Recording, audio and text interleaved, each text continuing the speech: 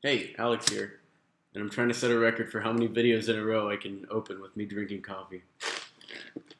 Currently, I think it's what, four in a row? I'm also filming this video next to a mirror because I really like this effect. Look at that. It's like I'm touching my own finger. Sounded weird.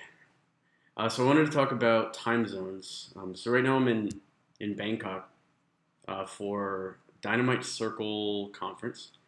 And if I look tired, it's because I basically have only really gotten like 3 or 4 hours of sleep the last 2 or 3 nights. And that's because normally I work on Eastern time. So I have a bunch of client meetings and new business calls and all this stuff on Eastern time. And then I've been going to the conference during the day.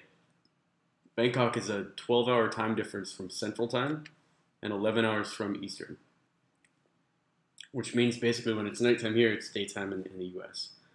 And it's tough. If you're in like a client-facing role, it's probably the hardest part about being a nomad is shifting time zones.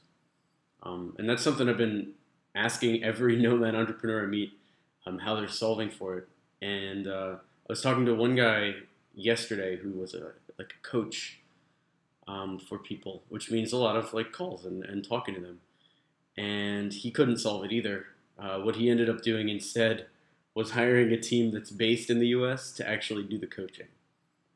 Um, and then he's doing online courses and content creation and things that he can do regardless of where he is, which is a good thing for him.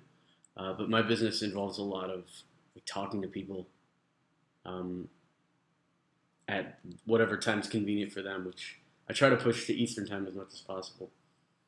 So that's something I've been kicking around to try to figure out.